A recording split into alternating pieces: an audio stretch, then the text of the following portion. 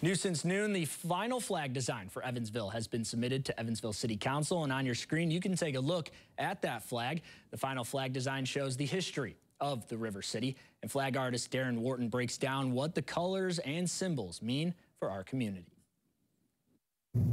With this flag, we retain the 10 circle stars I created to represent each letter in Evansville, as well as the 10 different E for Excellence awards.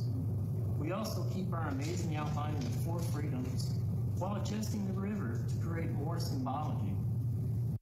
Now, Wharton says the flag will become official on Evansville's 222nd birthday, which will be on March 27th.